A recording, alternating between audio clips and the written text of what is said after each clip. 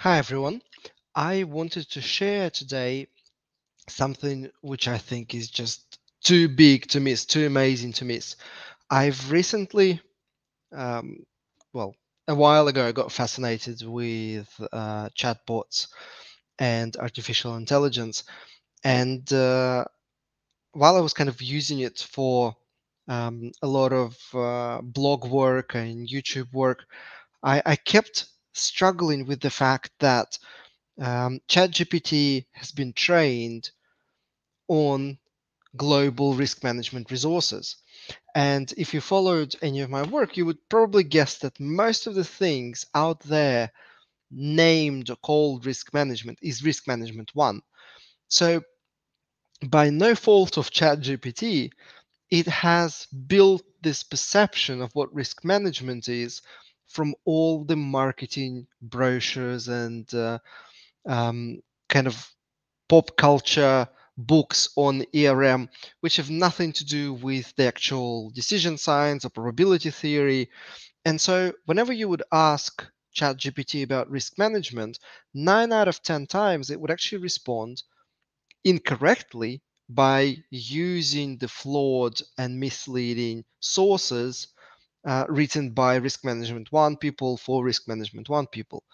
So it would come up with kind of answers that you would expect a big four consultant to tell you at the conference, which you know are completely incorrect and useless if you're actually trying to implement it in your company.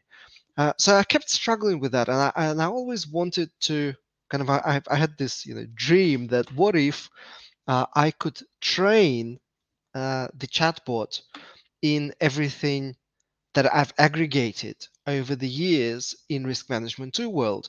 What if I trained it on my 1,000 articles and 1,000 videos that I've recorded and the 200 workshops that different risk management and decision professionals from all over the world recorded for the Risk Awareness Weeks over the last 5 years, and the guides that Risk Academy published, and the book that I wrote a few years ago, which became the number one free downloaded risk management book in the world. What if I can kind of put that together and somehow limit the references to risk management one? What if I could have the risk management two bot that is limited to my kind of knowledge base, kind of a digital version of Alex that responds to risk management questions? And that's exactly what I did. I did just that. I found a software that allowed me to build a chatbot. It's called Risk Aware Academy Wisdom, raw Risk Academy Wisdom. And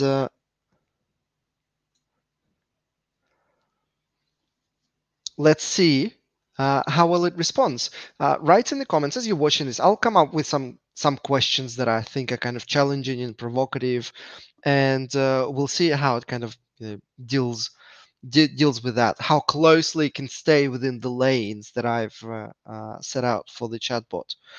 Because from time to time it breaks and it kind of steers back into risk management one world, and you're going, well, Alex would never say that. That's just nonsense. Well, it now you know it's not me. It's sometimes the chatbot breaks because after all, um, I've used as of now 909 sources of information, and chatbot has millions. Chat GPT has millions and millions and millions of references. So the kind of this risk management one always overweights the risk management two, but we can see. Let's see how closely it can stay. So you literally go to the Risk Academy blog, and on every page there's this pop-up that you can talk to chatbot from any page, or there's a dedicated page called Introducing Raw, which is the Risk Academy Wisdom chatbot, Risk Academy AI chatbot. It's powered by Chat GPT, obviously. Um, let's see. Let's see how well it responds. What shall we ask? shall we ask it? And then there are some predetermined questions, are kind of drafted questions to give you a hint as to what sort of things you can talk about. So let's ask something simple. How do you identify risks? Let's see what it responds. Oh, in risk management 2 world, nice. Defining objectives, establishing, measuring organization's decisions or project to set up the context. So framing is very important. Yes, that sounds very familiar to what I would say. Identify existing assumptions. Oh my God, this is, you can tell this is risk management too, because it doesn't tell you do a brainstorming session with experts where you can identify threats. It says, well, if you got a decision in front of you, then you're bound to have some sort of decision model, whether it's a financial model or it's at least some sort of conceptual model in the maker's head. Then you can um, you can be sure that that decision is based on some sort of management assumptions, and identifying these assumptions is always the second step in identifying risks. So I think that I think passes the little test. Let's see what else we can ask it. Um, how do you quantify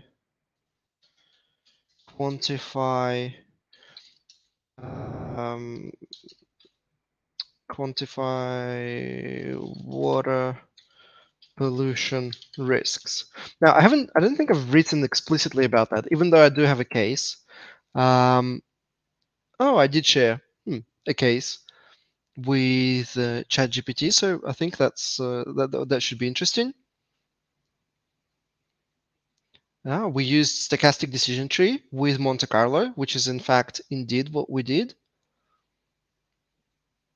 Yes, yes, yes, that's very interesting. I mean, it is it is definitely sharing, I think, the only example that I included in the teaching library. So it doesn't give you the full comprehensive answer, but this is at least like it's hinting in the right direction. It's pointing you in the right direction that quantifying water pollution risks is basically a decision tree or a bow tie with Monte Carlo sitting on top of it. And the local legislation actually usually provides the ranges for most of the consequences in the bow tie. So it's actually quantifying water pollution risks is actually surprisingly easy. What else shall we ask? Um, when is a Perth distribution useful in risk analysis? What is a Perth distribution? Well, it's one of the most common distributions that risk management people use in their lives. It's quite limited, so let's see what it says. Ooh, it's taking its time. This could mean that there's an issue in the background with Chat GPT right this second. You know how sometimes it falls off, and so it's kind of stuck in connecting mode. And it's back. Write your questions in the comments below, and I'll do another video. Maybe I'll just include this in our kind of weekly or monthly webcast, chance talk with Sam Savage. Include your questions, and I will follow up on them.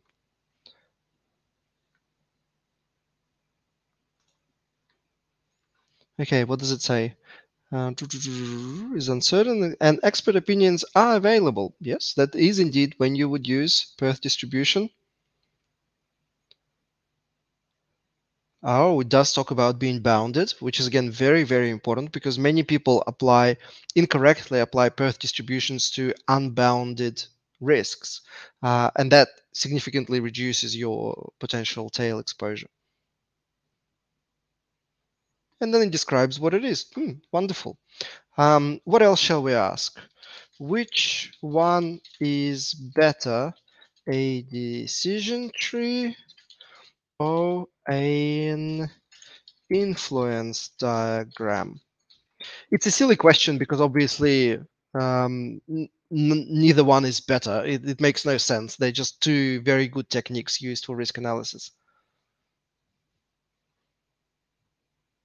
Oh, nice. It's good thinking, but by chatbot. I mean, the level of intelligence is superior to most um, graduates and first year consultants in big four risk consulting firms. I mean, this is fascinating, fascinating stuff. How do you use Monte Carlo with a decision tree? That could be a tough question because I definitely haven't written about that.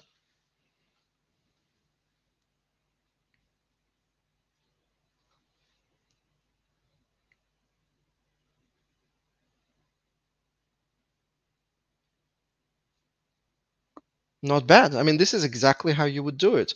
You could represent probabilities of the branches as frequencies or Bernoulli probabilities, and then you can represent the consequences on each of the nodes as distributions, whatever the distribution is, Weibull, log normal, or Perth, and you run a Monte Carlo to see what the aggregate risk profile for that decision is.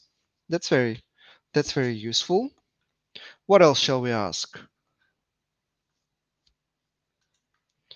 What are alternatives to heat maps? I'm just going to use one of the pre-made questions because I don't want to really make this video too long. Oh, thinking again. That's a difficult one because everybody claims that uh, if only alternatives existed, then everybody would stop using heat maps because they're so flawed methodologically. Well, let's see what the chatbot says, because I know I've written an article about that explaining that there are actually more than a dozen alternatives, each one of which is better than a heat map. So let's see. Nice.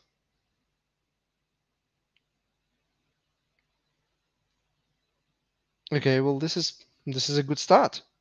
Hasn't given like the full 10 or so techniques that I've mentioned in my article, but this is really good stuff. I've spoken to the developers, and I hope the next iteration, what it will do, it will actually list this answer and have a little link to the source where you can actually read the original article or watch the original video and see what the full answer is. Mm, I love this. This is the this is the question that I think I can destroy any chatbot, because if you've read any of my work, you know that I'm a big believer that ERM is an absolutely flawed, empty marketing concept. Now, Chat GPT has been trained that ERM is the savior of the world and is amazing. So we constantly clash in our desire. Me saying it's rubbish, forget about it, and Chat GPT saying it's this framework.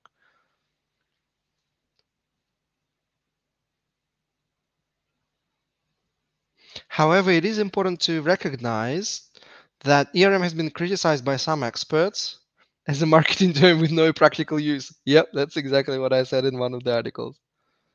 Personal engagement may not be meaningful or effective. Yes, some different parts of the organization. Well, the explanation is a little bit weak. There are a lot more concrete reasons why ERM is rubbish. Okay, what are the main barriers to effective risk management?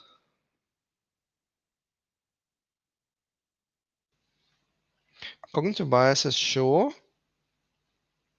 Organizational politics, sure. Self-serving, yes. Lack of transparency, yes, yes. I mean, it's all correct, but I feel like there needs to be like a little bit more explanation. Although this is the longest response that we've seen so far. Can also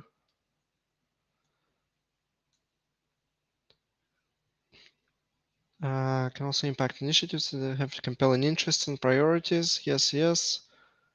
Self-serving, lack of transparency can create Mistrust and suspicion. Yeah, I mean it's not bad. I went into a little bit more detail in the actual original article as to what the barriers are and how to overcome them. But that's a good start.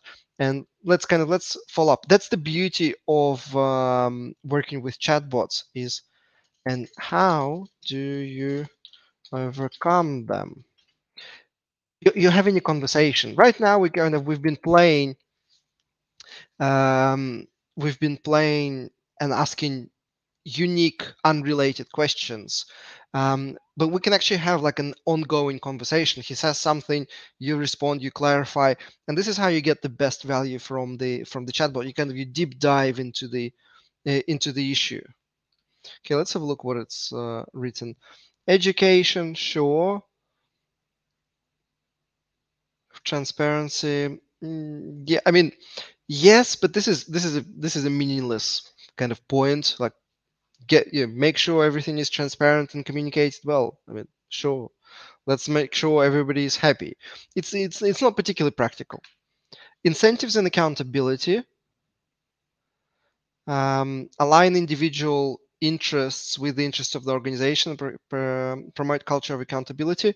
I mean, again, as the title, absolutely correct. I have like an actual methodological story behind that in my mind, so I wish it would spell out a bit more the practicalities. For example, you literally need to change the way remuneration is calculated, and you need to link individual performance to to some objectives or some metrics within the organization. But then you need to make the organizational metrics two-dimensional, so it's not just volume or cost, it's volume versus risk, cost versus risk. So like there's the whole story behind it. So the answer is correct, but from here you wouldn't be able to grasp just the significance and the complexity of that point. Integration into existing business processes. I mean, of course, that's like the biggest one. If you want people to start thinking about risks, make it inevitable. Change the way they have to make decisions, and they'll be forced to think about risks, even though sometimes they want to skip over or ignore.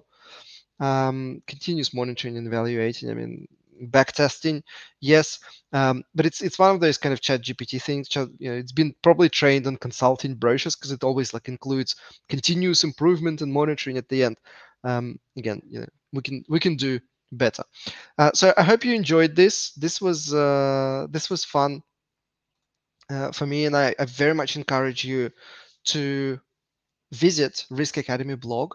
It's very easy to find. It's Risk Academy one word .blog, and on every page you can find the ChatGPT raw chat bot icon.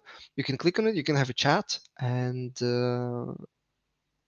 you should know that because it has been trained on all of my materials, you're pretty much kind of getting 80% of the answer that I would have given you. So try that.